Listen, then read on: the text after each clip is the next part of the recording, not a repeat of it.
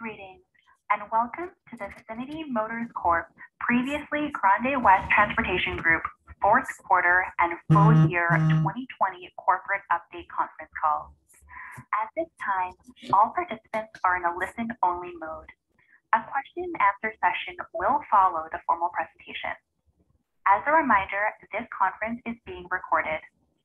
Before we begin the formal presentation, I'd like to remind everyone that statements made on today's call and webcast, including those regarding future financial results and industry prospects, are forward-looking and may be subject to a number of risks and uncertainties that could cause actual results to differ materially from those described in the call. Please refer to the company's regulatory filings for a list of associated risks, and we would also refer you to the company's website for more supporting industry information. I would now like to hand the call over to William Trainer, Founder and Chief Executive Officer of Vicinity Motors. William, the floor is yours. Thank you, operator, and good morning, everyone. I'm pleased to welcome you today to the fourth quarter and year-end 2020 corporate update and conference call. The story of 2020 has been one of transformation as we've all faced a global pandemic. The team at Vicinity strove to fulfill our deliveries to customers throughout North America while facing unprecedented challenges. Given the pandemic, 2020 was a year of foundation building, highlighted by the addition of innovative new electric vehicles to our product lineup and the preparations for successful expansion into the U.S. market as we put in place the pieces necessary to launch our Buy America compliant U.S. assembly factory. Despite countless logistic challenges brought on by the global pandemic, we were able to deliver 55 Vicinity buses in 2020. More importantly, we expect to deliver over 100 buses in the first half of 2021, representing over 45 to 50 million in revenue. An incredible feat considering we have only just begun our U.S. expansion. From an innovation perspective, the launch of our innovative Vicinity Lightning EV was a crucial inflection point for the company, positioning us to deliver upon the future needs of an increasingly sustainability-minded public transit market. Our world-class purpose-built EV design includes world-class technology partners, allowing us to integrate proven battery systems and components from Tier 1 suppliers like BMW. The development and production of a mid-size, low-floor, fully electric transit bus with proven, readily available technology that can accommodate up to 4 wheelchair positions is a huge step forward for our company and the transit industry. The Vicinity Lightning EV received its first orders in 2021, with further indications of interest in additional customers expected shortly. 25 Vicinity EVs are currently in the production phase to meet near-term anticipated demand. Our operations are running very smoothly, and we continue to refine our strategy to meet expected demand as we transition into 2021. We strengthen our management team with the addition of respected Canadian transit leader Manuel Achadina as Chief Operating Officer, and initiated the development of our Washington State manufacturing plant and U.S. headquarters, with operations expected to commence later this year. In his new role, Mr. Achadina will drive innovation and efficiency to maximize our operations and engineering teams, position the build of our Washington manufacturing facility to support optimal output and scale, and increase overall productivity in the organization as we are poised to rapidly scale. We have a solid U.S. growth strategy in place as our manufacturing facility there is spooling up. In order to grow our sales in a significant U.S. market, we've entered into a strategic distribution agreement with ABC Companies, a leading provider of motor coach and transit equipment in North America, to distribute Vicinity heavy-duty vehicles throughout the United States. This partnership will allow us to scale operational in this critical growth market and is more significant in many ways than many may realize. In addition, recently, the state of New Mexico selected Vicinity Buses in a statewide purchasing contract that gives the state transit agencies the right to purchase directly from the company's diverse bus portfolio. We expect to see similar contract wins in other U.S. states in the months to come. Along with these strategic shifts, we've recognized the need to change our corporate name to better reflect our increasing focus on the commercialization of our industry-leading Vicinity buses, particularly our new electric lineup. The updated name will bring together our sales and marketing branding with our corporate identity to take us forward as a major player in the North American public transit market space. Now with that, I'll turn it over to Dan to review the financial results for the quarter and the year ended December 31st, 2020. Dan? Thanks, William. Good afternoon, everyone. I'll constrain my portion to a brief review of our financial results. A full breakdown is available in our regulatory filings and in the press release that crossed the wire after markets closed today. Please note I'll refer to adjusted EBITDA and other non-GAAP measures. For the calculation of adjusted EBITDA and other non-GAAP measures, please refer to the Q4 MD&A, which is available on SEDAR. Revenue for the full year 2020 totaled $26.1 million, of which $4.5 million, or 17.2%, was earned in the fourth quarter. This compares to revenues of $24.6 million for the full year of 2019, of which $5.4 million was earned in the fourth quarter.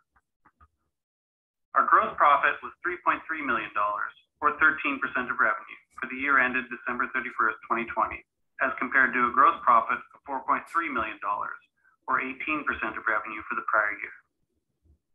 Gross profit for the fourth quarter of 2020 was $2.2 million, or 49% of revenue, as compared to $0.7 million, or 13% of revenue in the fourth quarter of 2019.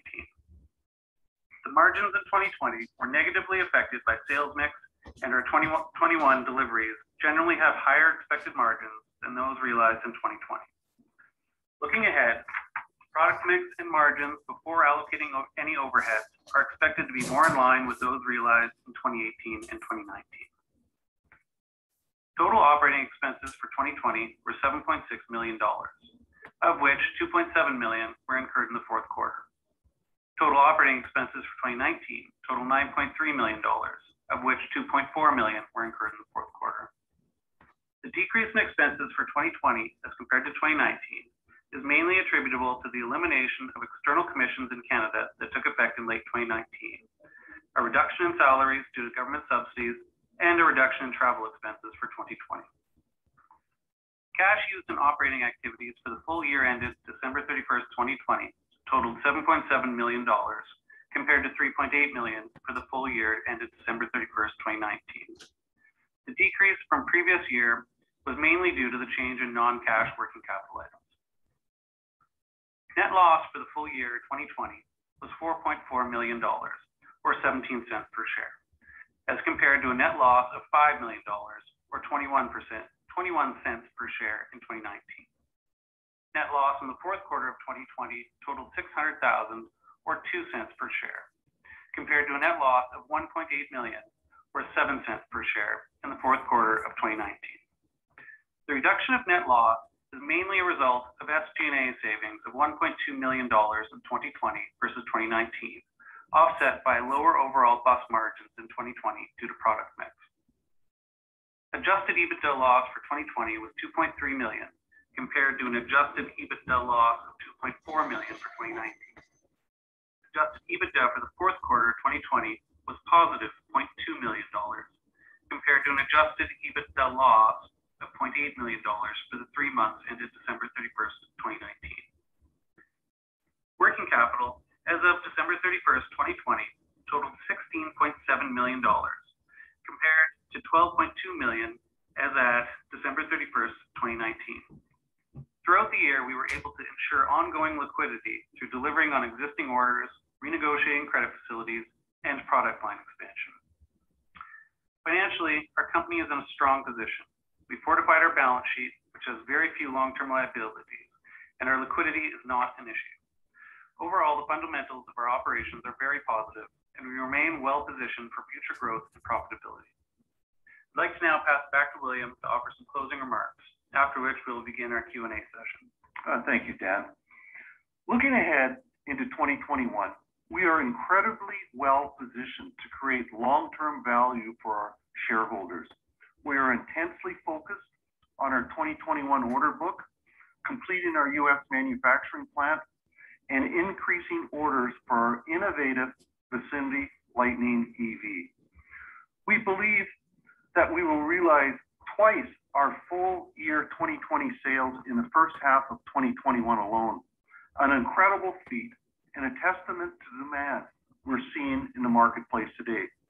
We look forward to announcing new sales, product, and strategic milestone achievements in the months ahead.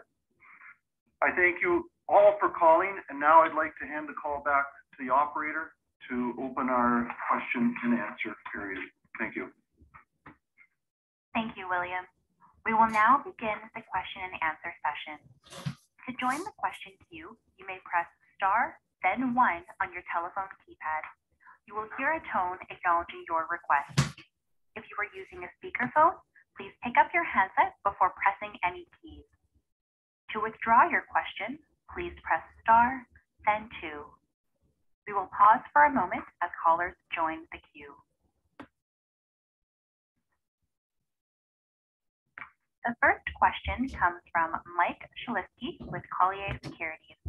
Please go ahead. Good afternoon, gentlemen. I wanted to start off by maybe asking if it's possible to ask about your bid pipeline. Can you give us a sense as to the number of units or the dollar amount that you're bidding on or looking at this year versus this time last year? Is there a much larger pie of orders to pick from these days? Yeah, thank you, Mike. Good question. Yes, 2020 was really a flat year. We didn't see a lot of tenders coming out, not very many RFPs at all. And, 2021 is really shaped up. We see a lot of activity in the marketplace right now.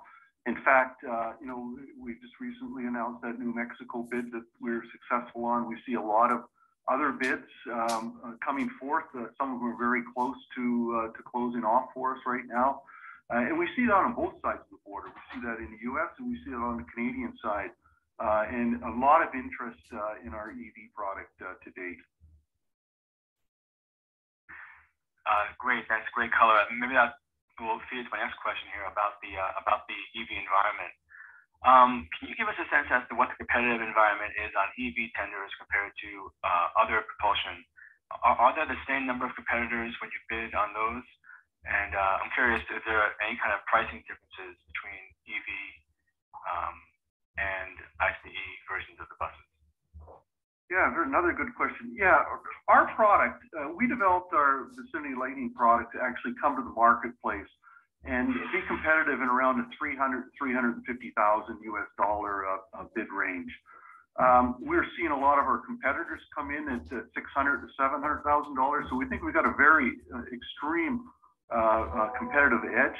And I think that you really have to get down to what we did to get our bus into that price range.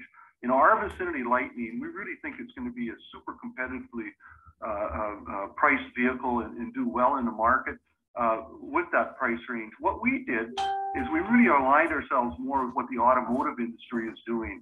The automotive industry, when you look at what their battery packs particularly are, they're a 400-volt battery pack. It's easily charged.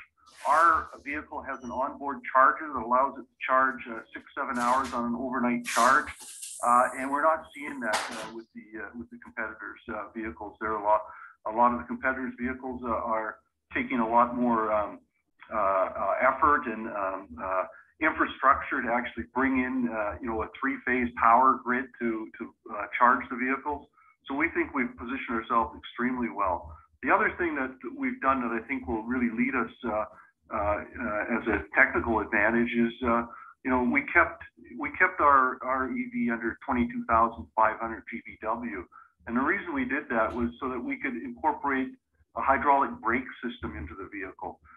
With a hydraulic brake system, it allows the customers to buy it and operate it without an air brake, a commercial air brake ticket.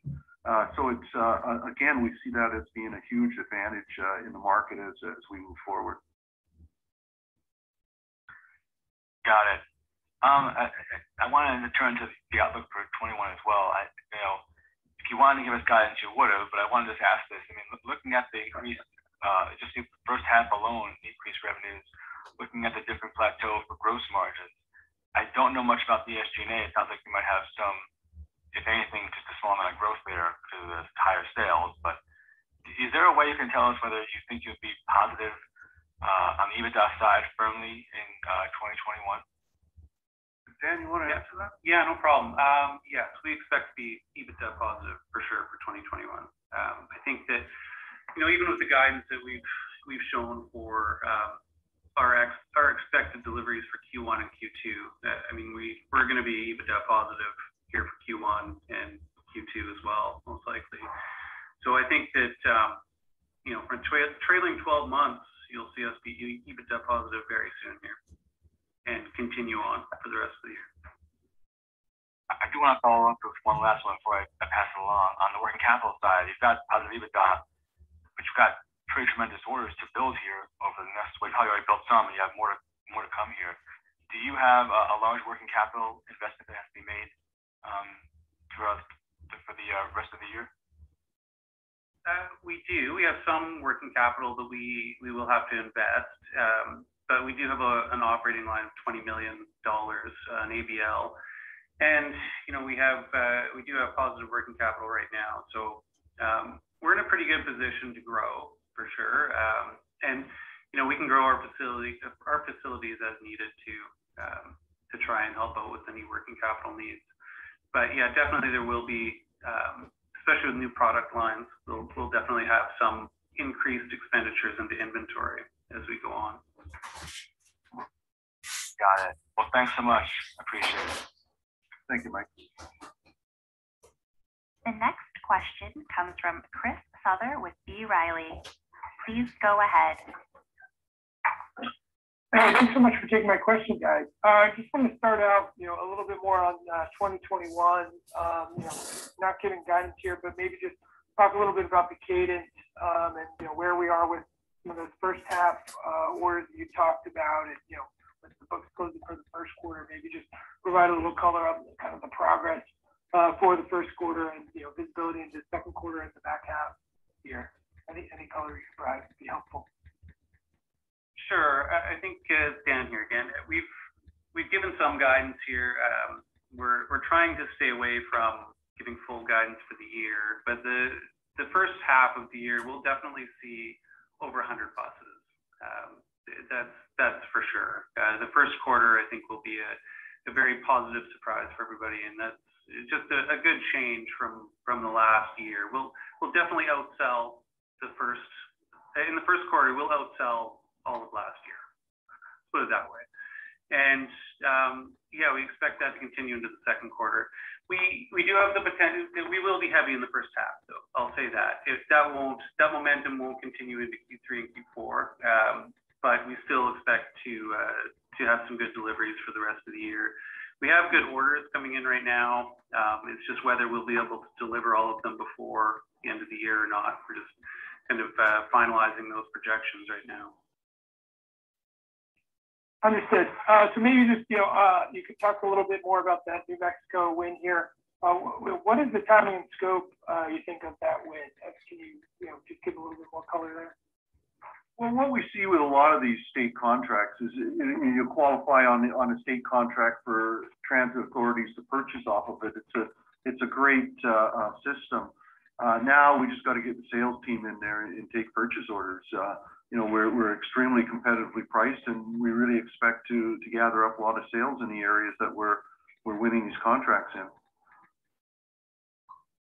Okay, that's very helpful. And then maybe just a little bit on the Lightning side. Obviously Biden's plan today highlighted need for replacement of a large fleet of vehicles here that we're talking about for buses. And, I wanted to get a sense of the timing of, the Lightning starting to ship out. You've got, the first 5, and then you talked about having 25 in production. I think previously you had mentioned, capable of producing up to 200 of those this year. Where are we in kind of building out, that production, and, what is kind of the plans over there? Yeah, we're excited with the EV product. We currently, have 25 in production. We actually have orders for 15 of the first 25 that are coming, that are firm purchase orders in hand as we speak.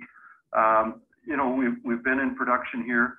We expect the first models actually to be able to get out for demonstration purposes sometime in June.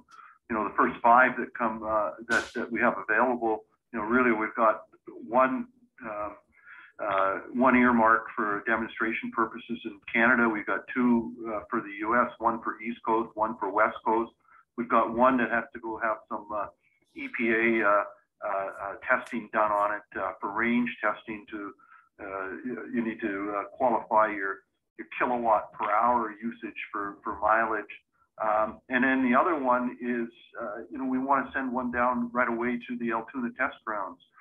In the U.S., a lot of the tenders are FTA funded. So the FTA traditionally gives up to 80% of the purchase price to the transit authorities on a bid.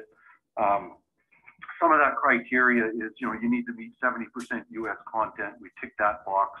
You need to have an Altoona test done. We've got that with all of our other vehicles. We just need to have it with the EV, but we're not expecting any difficulty there.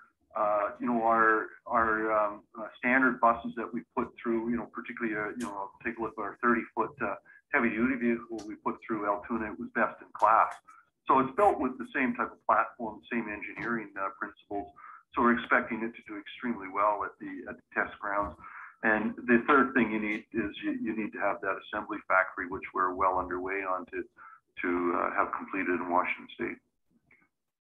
Excellent. And maybe on the Washington facility, you could just talk a little bit about the CapEx cadence and pace of hiring that you expect to see throughout the year to get that facility up and running, around year end, it sounds like. Sure. Yeah. So Dan here again. So for CapEx, we're looking at spending, around 10 million this year. Kind of by year end, we'd be looking to spend that much for CapEx. Got it. And then just hiring, as far as kind of staffing the facility, where are we as far as kind of preparing for that, that action there?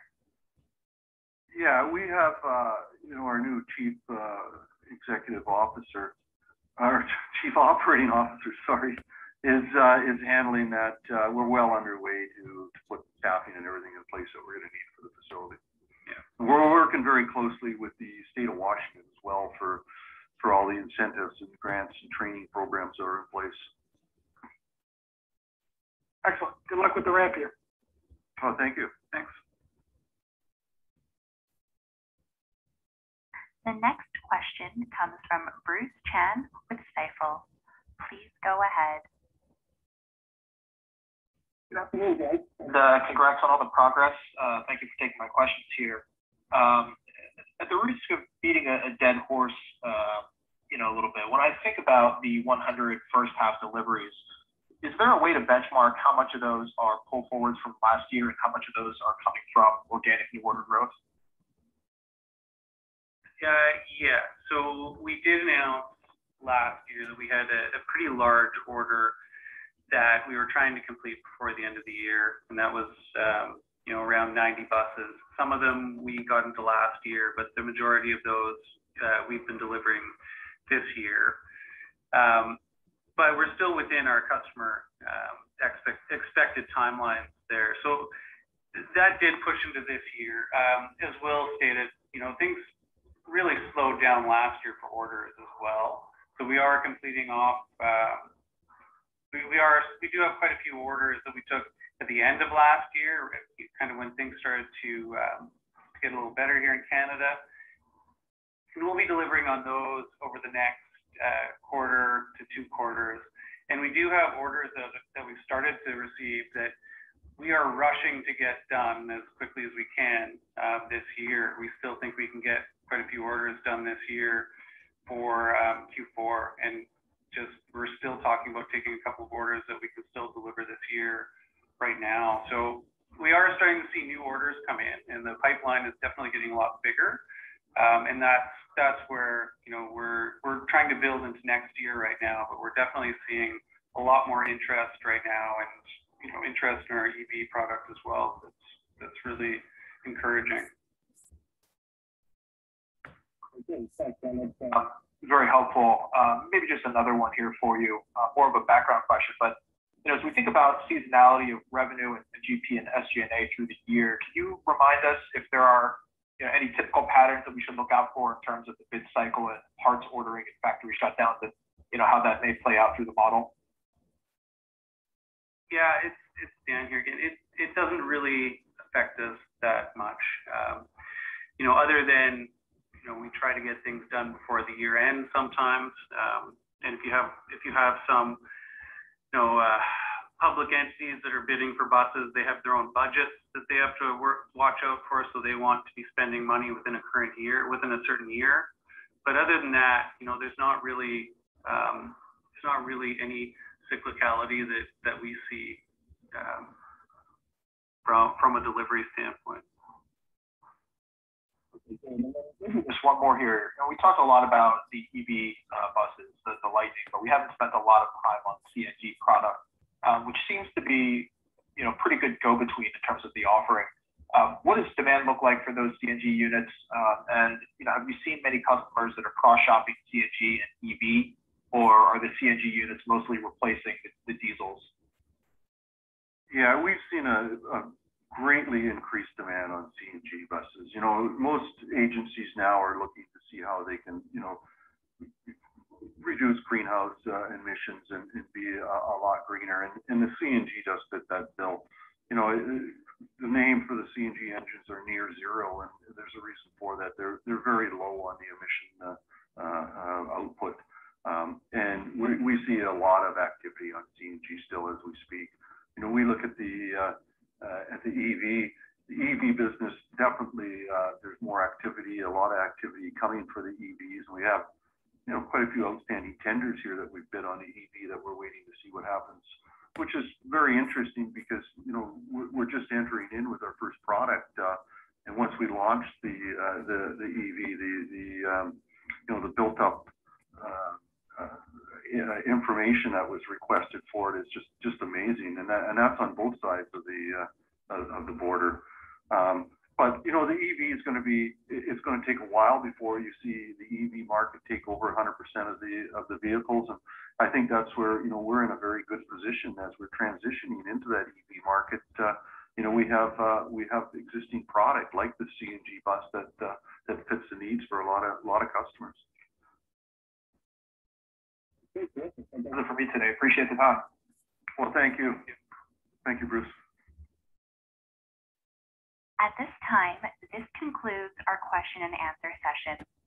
I'd now like to turn the call back over to Mr. William Trainer for his closing remarks. Oh, thank you, operator. We'd like to thank each of you for joining our earnings conference call. We look forward to continuing to update you on our ongoing progress and growth.